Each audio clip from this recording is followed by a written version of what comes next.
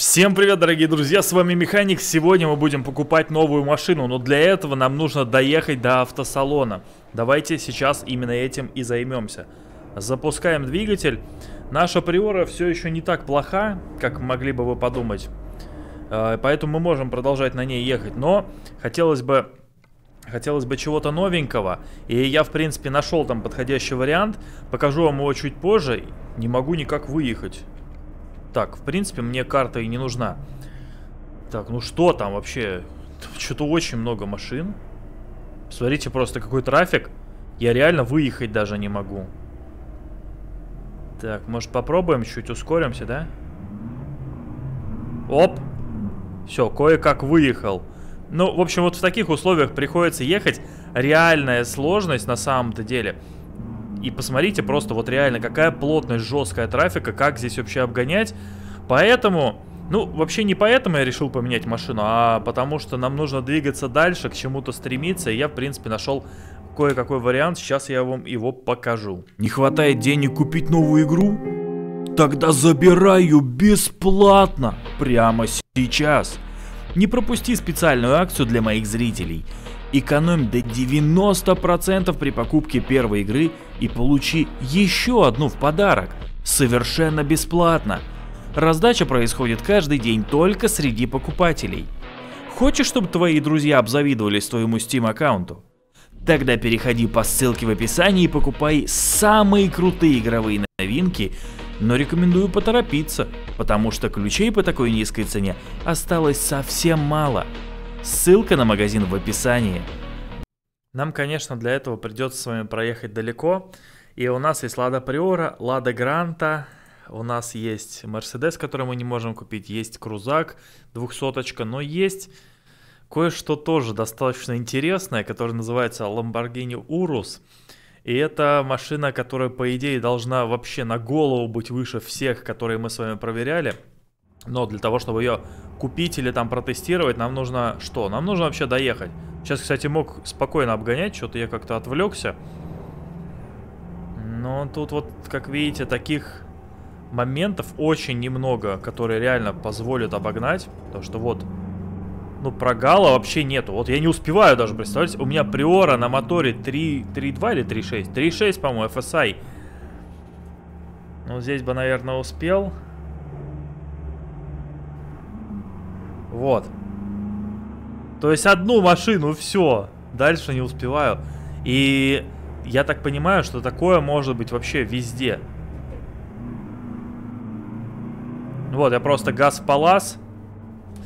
Но при этом все равно очень тяжело, ребят. Кто бы там что ни говорил, но очень тяжело. Но я еду, я стараюсь. И я именно и хотел какую-то мощную машину. Во-первых, я думал, будет бездорожье, и поэтому я хотел какой-то внедорожник. Но так как, в принципе, дороги неплохие, то внедорожник здесь особо и не нужен. Здесь именно надо вот это резкое ускорение, чтобы можно было раз и обогнал. Вот сейчас, если бы была моща, я бы здесь, конечно, сильно прошел. 2 успею, 2 успею. Ох, блин! А вот остановиться не успел, как бы. Одно дело разогнаться, другое дело остановиться. Ну и все, неплохо в целом. Может быть, вообще ручную коробку включите, чисто на лепестках? Туда-сюда? Как думаете? Может быть, попроще мне так будет ей рулить? Давайте попробуем сделать. Все равно ведь нам ехать достаточно далеко, обгонять придется в любом случае достаточно много. Поэтому давайте попробуем сделать секвенталку. Так, пусть у нас будет секвенталка, мощностной режим. И здесь мы с вами сделаем, чтобы у нас передача вверх это вот это, передача вниз это вот это. Да, кстати, давайте уже наконец-то мы с вами, если я сейчас быстренько найду, то так, левый указатель поворота. Это у нас вот этот. И правый показатель вот этот. Все. Так, ну попробуем сейчас, как она будет. Не знаю. В принципе, да. Здесь секвенталка вроде работает.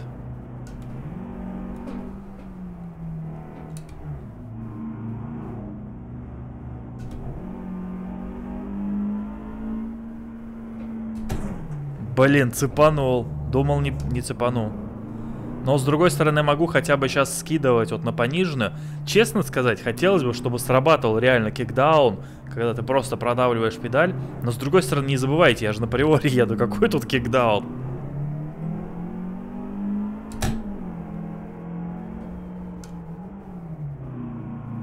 Так, ну вот сейчас вроде как неплохо, да? Получается.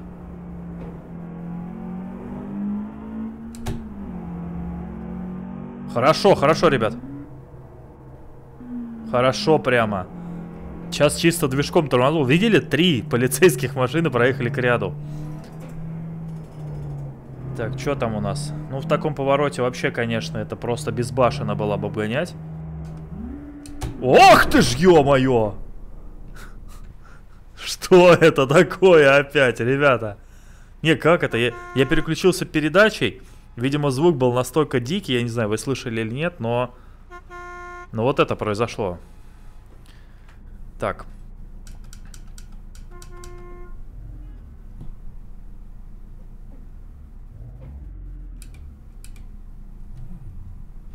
Так, братан, аккуратнее, ну ё-моё. Так, подожди, ну-ка.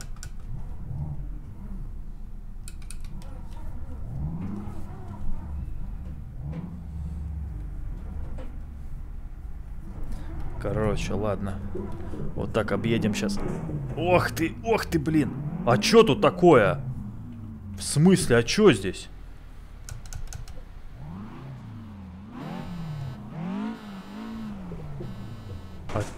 А что тут такое? Просто что за неровности дикие?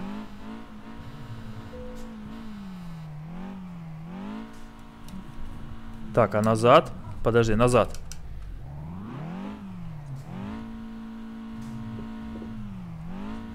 Я не понимаю просто, что здесь такое вообще, что за неровности такие. Так, ну-ка, блокировку. Давай, выезжать надо, давай, оп. Так. Ну что ты будешь делать? Давай, приорик, давай, надо выезжать по любасу. Рулем туда-сюда. Вот она, работа пошла настоящая. Так, все, за руль. Блокировку включаем и погнали.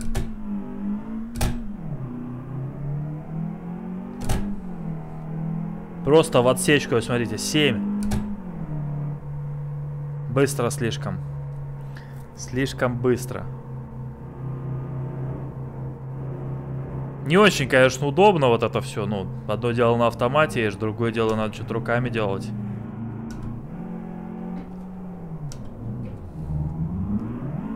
Чисто вообще, как это получилось сейчас. Засейвился вообще. Жестко.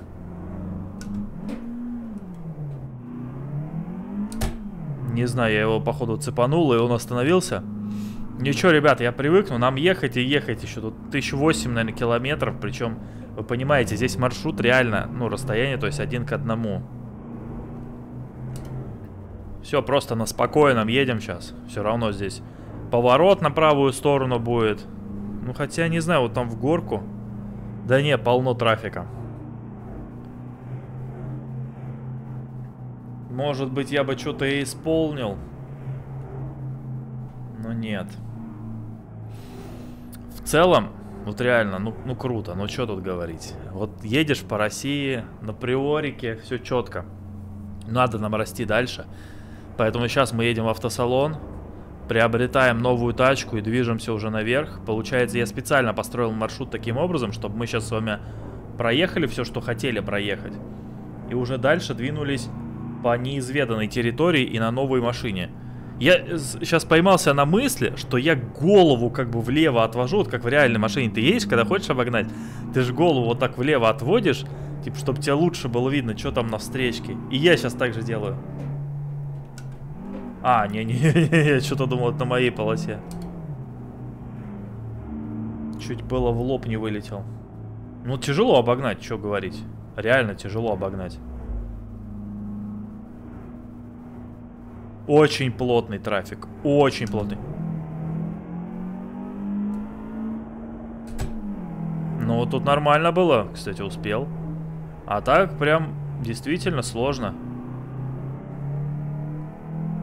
Ну, прям повело ее сейчас. Вот в палас нажал и чувствуется, как машину повело. То есть руль в одну сторону, а машина едет в другую сторону. Да, там это как бы на доли сантиметров, но все равно руками я это ощущаю. Очень приятное ощущение. Как бы двояко, да, типа очень приятное ощущение. Когда машина тебя не слушается, это очень приятно. Ну, в плане это эмоционально как-то. Более правдиво, что ли. Так, что тут у нас? Что здесь вообще такое? Опять дорожные работы какие-то. Естественно, мы здесь сейчас никого не обгоним. Потому что наш ряд тоже слишком плотно едет. Ох, вы посмотрите, насколько плотно. Все, я в боевом режиме уже, я готов. Я готов. Дайте мне чуть-чуть прогала. И я успею. И я успел! Давай, давай, давай, давай, давай, давай. Понял, понял, все, ушел. Аж заглох, прикиньте. Так, вот сейчас будет. А, понял. Ну, с кем не бывает, как говорится. Давай, давай, поехали, друг. Ну, что-то я вот, не знаю, решил, что все получится, но не получилось. Так бывает, это нормально. Давай, поехали, поехали, брат, поехали. Реально, мы будем ехать тут целую вечность. Сколько нам вообще надо? 15 километров еще, то есть еще 12 минут примерно времени. А хотя, учитывая, как они едут, может быть и дольше. Все, давай, ладно, сейчас на спокойном. Ждем. Вот честно, вот этот трафик такой настолько плотный, он поднапрягает. Но я и с этой стороны не смогу пролезть. Тут, видите, ограничения. То есть я раньше... Я помню, бывали моменты, ну не то чтобы я обочечник, да, но бывали моменты, когда раз такой вот сюда, хоба, но тут я, по-моему, не пролезу. Ну, по крайней мере, меня сильно по рулю бьет вот эта обочина. Мне кажется, я не влезу здесь. По крайней мере, я очкую, скажу уж честно. Очкую там ехать. Давай, давай, давай, оп. Да опять тачки, ну что ж такое-то, они просто... бесконечным потоком идут. Я не знаю, тут, видимо, одна дорога, которая соединяет вообще все. Вот все населенные пункты, которые есть, она просто, эта дорога соединяет. Ну, надо сказать, что, в принципе, трафик очень приятный визуально. То есть много машин, которые действительно встречаются каждый день. Да, дальнобойщиков, наверное, слишком много. И неестественной плотности трафик. То есть слишком плотный.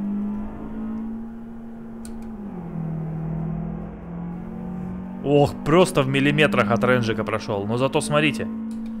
Теперь впереди я 200 сейчас поеду. Смотрите, 200. Ребята, 200. Да ну его нафиг. Давай тормозить. Слишком. 200 это, ну, чересчур большая скорость. Не надо так ездить. Тем более на приоре. Как бы не рассчитаны эти машины на такие скорости. Так, сейчас вот это объедем. Ну, тут опять сейчас плотняк будет, 100%. Я, кстати, ни разу не видел, чтобы трафик кого-то обгонял.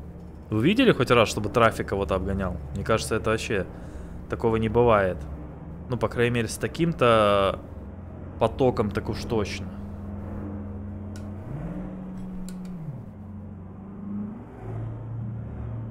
Так, мы сколько едем? 40? Мы 40 едем, прикиньте. Но этого я сейчас обгоню, конечно же. А вот фуру опять сложности будут с обгоном фуры. Не знаю, можно ли как-то трафик уменьшить?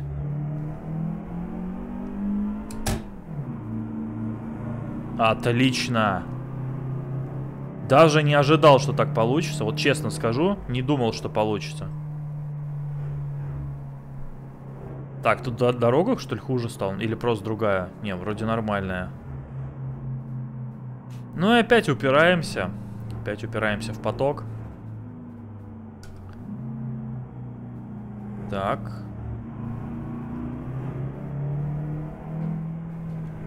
Да блин. Что-то прям мне показалось, что я протискиваюсь там. Я не знаю, вот реально здесь настолько плотничком все идет. Мне поможет УРУС тут или не поможет? Я не уверен. Вот честно говорю, вообще не уверен. С одной стороны, вроде как там мощи еще больше. Здесь у нас 220, по-моему, сил. Или что такое, 260. Там сколько? Там, наверное, 600. Но и масса, и размер больше у машины. Оп. Вот это сейчас мне не понравилось, что они пропали. Как бы есть определенные страхи. Не пропаду ли я? Надеюсь, что не пропаду. Опа! Вот это поворотничек, ребята, жесткий. Вы слышали вообще с каким? Жесть, как он включается. Попер просто, все. Все, нахлобучиваем. Здесь можно уже не жарить сцепление, там коробку и так далее, ехать в таком более-менее режиме. Но опять скорость слишком большая. Не управляется машина на этой скорости. Вот вообще не управляется, реально. И не понимаю, почему. Может, дело в настройках, конечно. Может, что-то нам поднастроить нужно, но очень тяжело на такой скорости. То есть нет четкости управления, понимаете? Все, руль становится какой-то вообще ватный просто. И ты вот... Я не знаю, вы ездили, когда неисправное рулевое управление? Когда, типа, огромный люфт на руле. Вот здесь огромный люфт на руле получается. То есть машина как бы сама принимает решение, куда ехать, а ты очень задемпфированно можешь ее управлять. Очень задемпфированно. Ну вот сейчас мне нравится, кстати. За счет того, что я могу коробку туда-сюда клацать. Передачи, то есть мне это очень... Ну опять! Ну я вот рулем рулю, я не знаю, сантиметров, наверное, на 10 повернул руль вправо. А это никаким образом не отразилось в игре. То есть какая-то задемпфированность на скорости. Возможно, действительно, это есть где-то в настройках. Либо это в самих настройках руля. Давайте сейчас посмотрим. Может быть, здесь... так... Общее усилие обратной связи, возврат руля на... Может быть, вот это?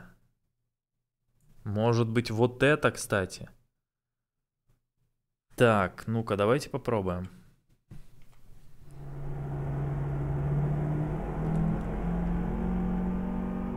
Так, ну тут... Ну нет, все равно четкости нету, но как будто чуть лучше. Но руль вообще нереально легкий стал. То есть он просто настолько легкий. Он очень легкий. Да ты вообще, что ли, не в себе, дядя? Я уже поворотником показал и прочее. Ну куда тут дальше? Так, ребят, пробуем. Но руль очень стал легкий. Ну, не знаю, кстати, может быть и получше стало.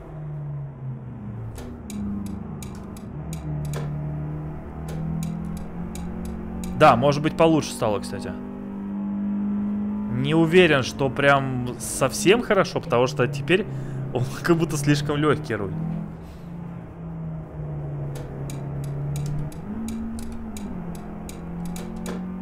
Я прям чисто на поворотниках, прикиньте. Да выключайся ты уже. О, вот опять ее просто понесло в бок. Не-не-нет, слушайте, дело не в тяжести руля, дело в чем-то другом. Я не знаю, кстати, в чем.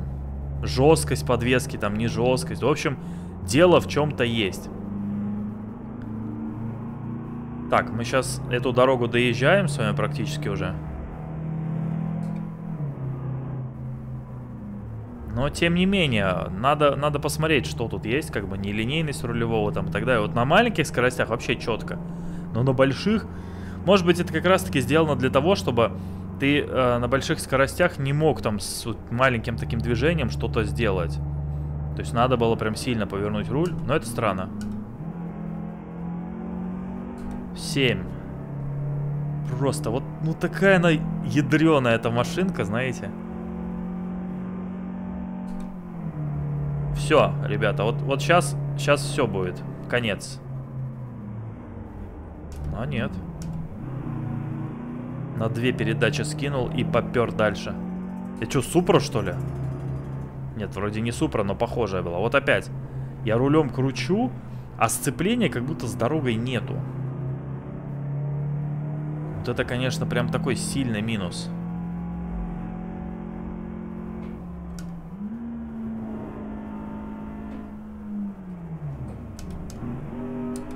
Давай, давай, давай, давай.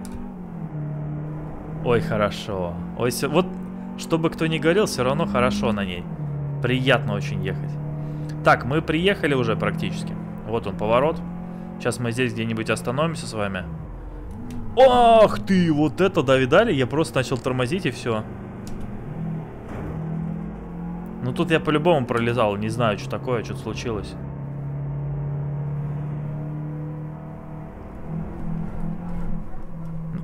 Опа!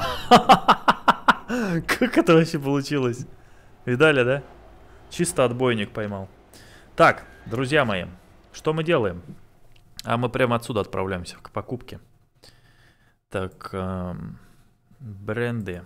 Ну, попробуем. Я не знаю, что это вообще будет, как бы. Изменим конфигурацию, давайте. Ой-ой-ой. Ой-ой-ой, ребята, ну выглядит серьезно, конечно. АВД, полный привод, 4 литра, 6... Ох, вот это Audi, вот это я понимаю. Так, что по салону? Ну, конечно, коричневый, как в Каене, чтобы было. Так, внешка, да. Ну, цвета нам нужны какие-то серьезные. Что это такое за белый цвет? Как минимум оранжевый. Как минимум. Нет, желтый точно нет. Вот эти солидные цвета, я не знаю кому, но оставьте их кому-нибудь. Мне хочется что-то веселое, яркое. Так, зеленый перламутровый. Можем? Можно зеленый перламутр, пожалуйста? Что скажете, зеленый или все-таки оранжевый? Мне кажется, оранжевый. Да, думаю, оранжевый. Так, а по обвесам ничего нет, кроме дисков. Да и дисков нет. Вообще ничего нет. От крузака можно поставить. А почему так мало-то? Короче, вот так вот. Особо выбора-то не из чего, скажем. Скажем прямо. Так, может быть, какой-то салон присутствует сильный. Что тут, руль? А, коричневый руль, неплохо. Так, никакую компаньоншу нельзя посадить, но салон, мое почтение, ребята. Так, получается, покупаем мы его. Единственное, в наш гараж в Красноярске. Вот сюда. Так, теперь мы переходим с вами в гаражи. Так, Красноярск, Lamborghini УРУС и за руль. 18-го года.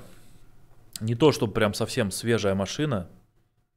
Но хотя для меня это прям супер свежая. Не знаю, я как-то вот... Для меня фаната тачек из 90-х и 2000-х, 18-х, это вообще что-то супер новое. О, а что с рулем-то? Руль вообще, подождите, ну-ка. А чё руль? А, вот, полегче стал. Такой тяжелый руль.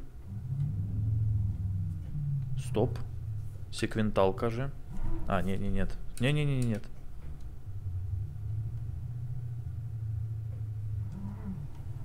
Вот так, да? Давайте посмотрим, хоть как он выглядит внешне. Ну, он выглядит достаточно оранжево. Это очевидно. Так, габаритки. Ближний.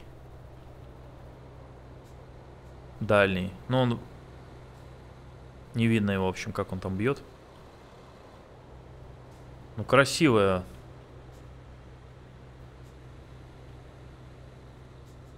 Красивая машина, ничего не могу сказать.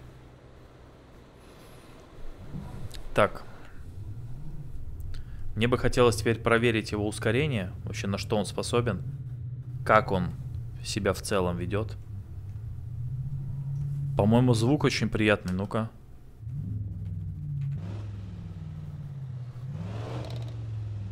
Вы слышите?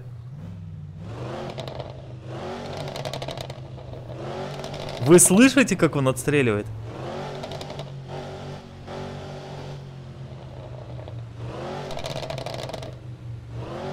Обалдеть. Вот этот попкорн, все дела там. Ну классно, что сказать. Так, куда едем там? Дальше, ребят, куда мы дальше едем? Мы, получается... Мы не проезжали вот этот путь. Но я думаю, что нам имеет смысл ехать вот сюда. Странно, но у нас ведет почему-то не по вот этой дороге. Странно, а почему так? Я бы хотел по этой попробовать. Смотрите, реально, он нам не предлагает почему туда. Не, вот сейчас, пожалуйста. Не знаю в связи с чем. Может быть, вот это все-таки лучшая дорога, раз он предложил нам там ехать. Давайте попробуем здесь все-таки. Так, это куда мне? Это вместе со всеми. Может быть, поэтому, ну, то, что фуры туда едут, много фур. Так, у меня что, дальний горит, что ли? У меня дальний горит. Ну-ка, выключим дальний. Вроде не горит.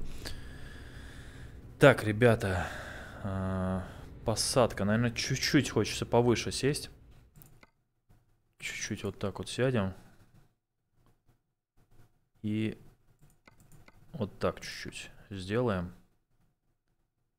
Но, наверное, немного поближе. Вот так, думаю, сядем. Так, выключаем все.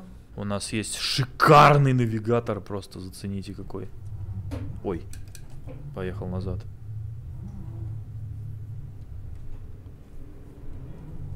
Так, а что там у нас кто-то едет, нет? Никто не едет.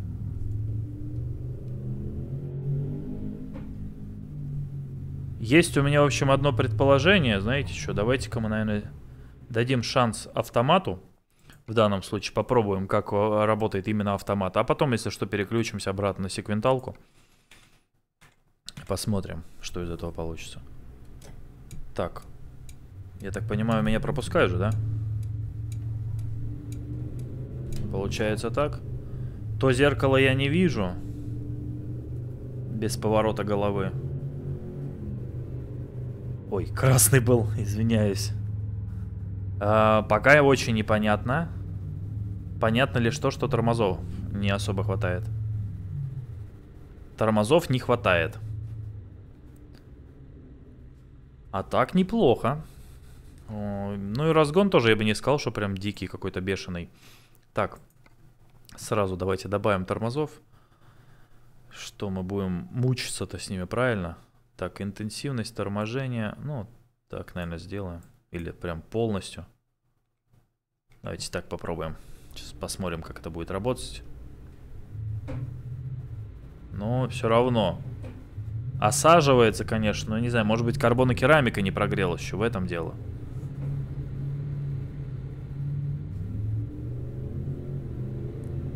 Ну, честно, вообще непонятно пока. Ох, а тормозов вообще не хватает. Ребят, вообще тормозов не хватает. Но вроде как по ускорению неплохо. Судя по спидометру, мы едем 180. Да? Да, все было правда. Ох, как его кидануло от торможения. В общем, на торможение кидает, надо иметь в виду. Но в целом очень даже интересно едет. Интересно едет машинка, ничего не могу сказать. Ну, с ПРИОРой сложно сравнить. Звук, вот, кстати, сзади он приятный, но ты, когда едешь в салоне, ты его особо не замечаешь. Может быть, на трассе мы, конечно, кайфанем с него, не знаю. Понял. Тут так не выйдет. И здесь так не выйдет.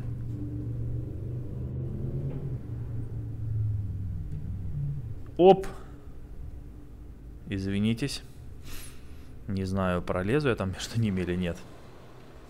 В принципе, наверное, должен. Так, ладно, тут же зеленый.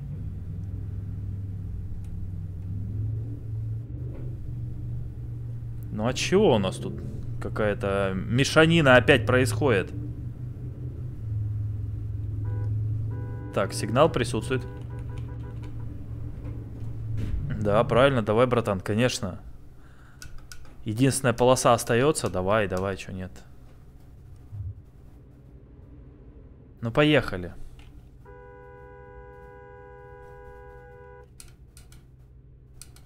Ну, поехали. Так, ладно, попробуем объехать его. Да, я понял. Сейчас объедем его тогда. Дурэпу эту. Ну, разгон сильный. Что говорить, разгон реально сильный. Тормоза бы еще какие-нибудь сюда прямо. Каменные, было бы хорошо. Да, от торможения в пол его ведет. От торможения в пол ведет, а так хорошо все. Приятно очень ехать. Вот идеальная машина, знаете, ее не бывает, наверное, все-таки. Я ищу, но их не бывает все-таки идеалов.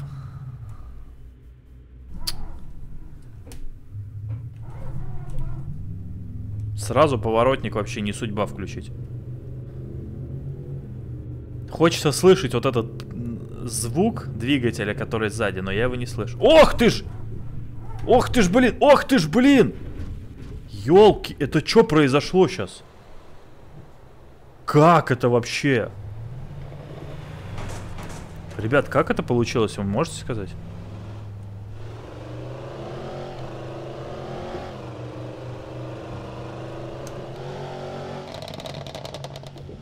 Какой звук, а?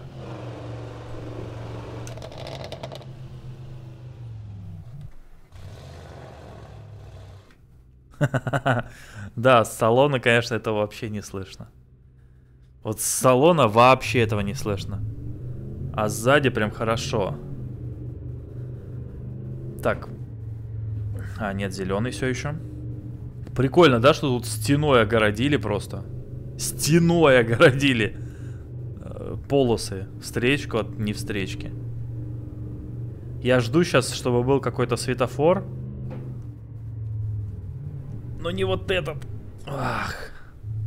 Я хотел с двух педалей бахнуть.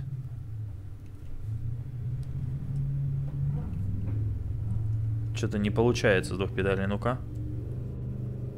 Нет.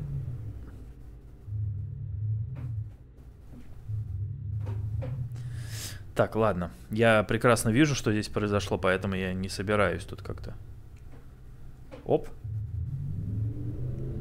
Вот и все. Красиво едем, что говорить. Сотка очень быстрая машина. Вот, ну как-то она настолько быстрая, что ты даже не успеваешь понять. Но очень сильно напрягает вот это на торможение и движение его. Очень сильно напрягает. А так...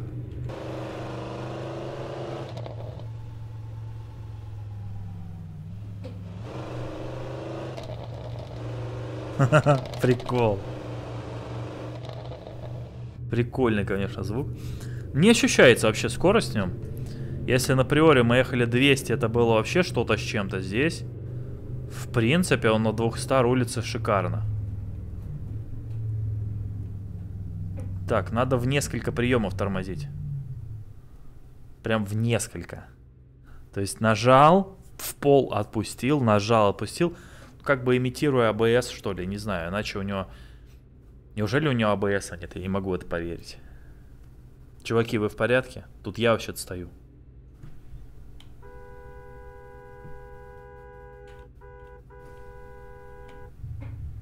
Смотри, не пускают, прикиньте. Не пускают, типа.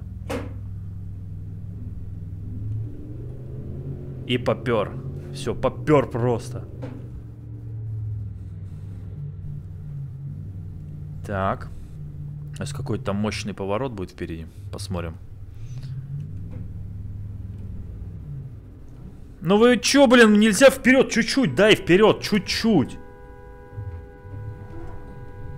Прям совсем не... Ну правильно еще цепанул. Прям чуть-чуть вперед же можно проехать. Ёлки-палки, вот это он подлетел красиво. Я успел прям как надо. Давай, давай, давай, давай, давай, давай. Сейчас нормально тут пустят нас. Давай, давай, давай, давай. Оп.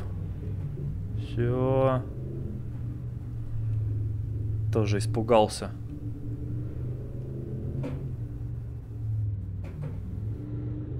Ну, знаете, даже может быть и неплохо, что здесь тормоз такой чуть-чуть задемпфированный.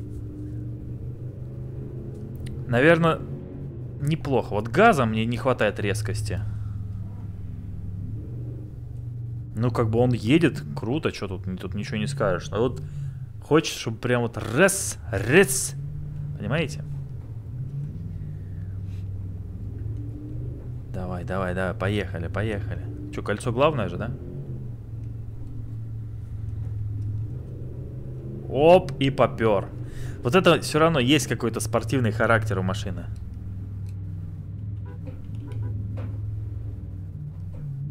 Все, норм. Норм.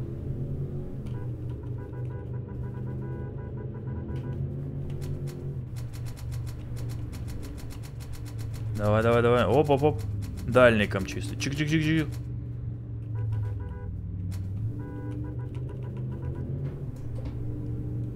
Ох, ох, ох. Ребяточки, ох, ох, ох. Хорошо, как я аккуратно езжу, да? Не, ну в принципе, вот этот аппарат уже такой. Ну, как бы посерьезнее, честно сказать. О, а что тут? Ну куда прешь-то, ты чё? Не видишь, что ли, слепой? Да елки-палки. Тут можно было вообще жестко застрять на ЖД переезде.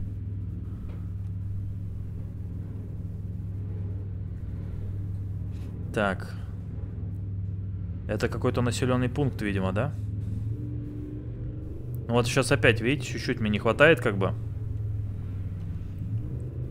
Прям чуть-чуть не хватает вот этого ускоренницы. Красиво было. Давай, давай, только не в меня. Все, тут запломбировался. Все, ребята, ну эта пломбировка тут максимальная произошла. Ладненько, на этом будем заканчивать. Надеюсь, вам понравилась серия. Ставьте лайк, подписывайтесь на канал, пишите комментарии. Всем пока.